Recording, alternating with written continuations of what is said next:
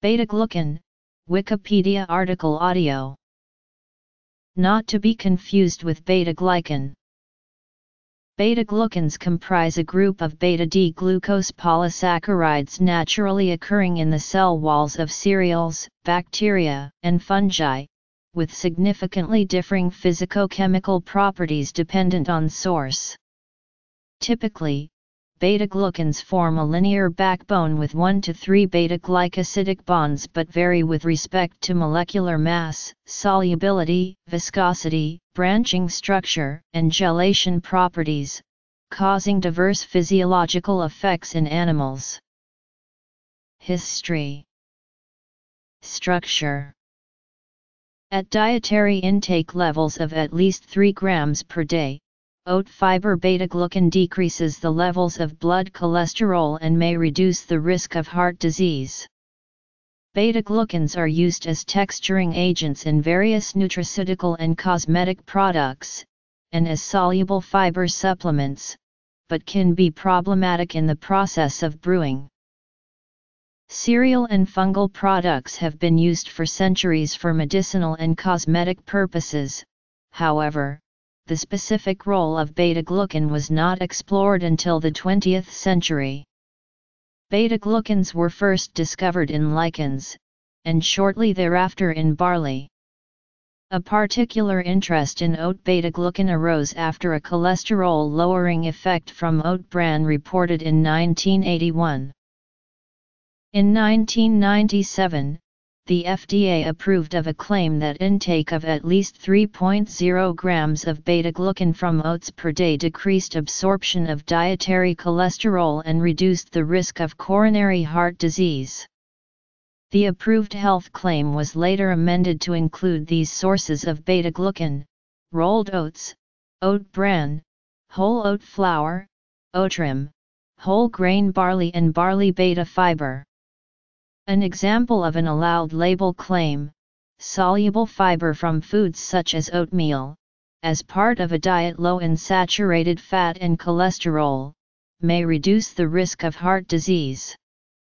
A serving of oatmeal supplies 0.75 grams of the 3.0 grams of beta-glucan soluble fiber necessary per day to have this effect. The claim language is in the Federal Register 21 CFR 101.81 Health Claims, soluble fiber from certain foods and risk of coronary heart disease. Glucans are arranged in 6-sided D-glucose rings connected linearly at varying carbon positions depending on the source, although most commonly beta-glucans include a 1 to 3 glycosidic link in their backbone. Although technically beta-glucans are chains of D-glucose polysaccharides linked by beta-type glycosidic bonds, by convention not all beta-D-glucose polysaccharides are categorized as beta-glucans. Cellulose is not typically considered a beta-glucan, as it is insoluble and does not exhibit the same physicochemical properties as other cereal or yeast beta-glucans. Some beta-glucan molecules have branching glucose side chains attached to other positions on the main D-glucose chain, which branch off the beta-glucan backbone. In addition, these side chains can be attached to other types of molecules, like proteins, as in polysaccharide K. Beta-glucan types. The most common forms of beta-glucans are those comprising D-glucose units with beta-1,3 links. Yeast and fungal beta-glucans contain 1 to 6 side branches, while cereal beta-glucans contain both beta-1,3 and beta-1,4 backbone bonds.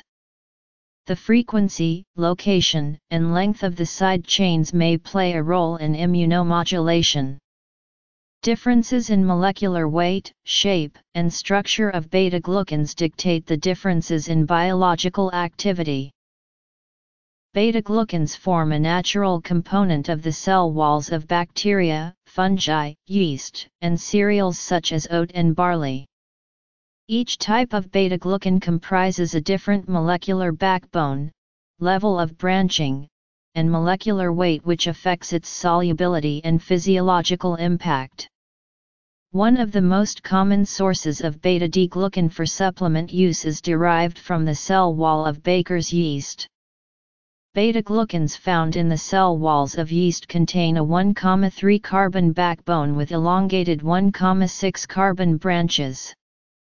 Other sources include seaweed, and various mushrooms, such as reishi, shiitake, chaga, and maitake, which are under preliminary research for their potential immune effects. Fermentable fiber. In the diet, beta-glucans are a source of soluble, fermentable fiber, also called prebiotic fiber, which provides a substrate for microbiota within the large intestine, increasing fecal bulk and producing short-chain fatty acids as byproducts with wide-ranging physiological activities. This fermentation impacts the expression of many genes within the large intestine, which further affects digestive function and cholesterol and glucose metabolism, as well as the immune system and other systemic functions. Cereal beta-glucans from oat, barley, wheat, and rye have been studied for their effects on cholesterol levels in people with normal cholesterol levels and in those with hypercholesterolemia.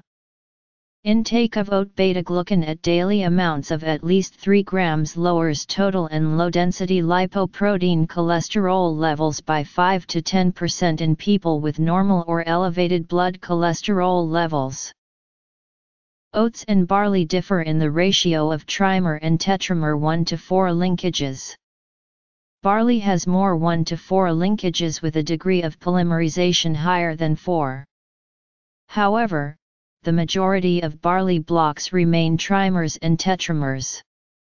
In oats, beta-glucan is found mainly in the endosperm of the oat kernel, especially in the outer layers of that endosperm. Cereal. Enterocytes facilitate the transportation of beta-glucans and similar compounds across the intestinal cell wall into the lymph, where they begin to interact with macrophages to activate immune function. Radio-labeled studies have verified that both small and large fragments of beta-glucans are found in the serum, which indicates that they are absorbed from the intestinal tract. M cells within the Peyer's patches physically transport the insoluble whole glucan particles into the gut-associated lymphoid tissue. Beta-glucan absorption. An assay to detect the presence of beta-D-glucan in blood is marketed as a means of identifying invasive or disseminated fungal infections. This test should be interpreted within the broader clinical context, however, as a positive test does not render a diagnosis, and a negative test does not rule out infection. False positives may occur because of fungal contaminants in the antibiotics amoxicillin clavulinate, and piperacillin/tazobactam. False positives can also occur with contamination of clinical specimens with the bacteria Streptococcus pneumoniae, Pseudomonas aeruginosa, and Alkaligenes faecalis, which also produce beta-D-glucan. This test can aid in the detection of Aspergillus, Candida, and Pneumocystis jirovecii. This test cannot be used to detect mucor or rhizopus, the fungi responsible for mucormycosis, as they do not produce beta-D-glucan. Beta-D-glucan medical application.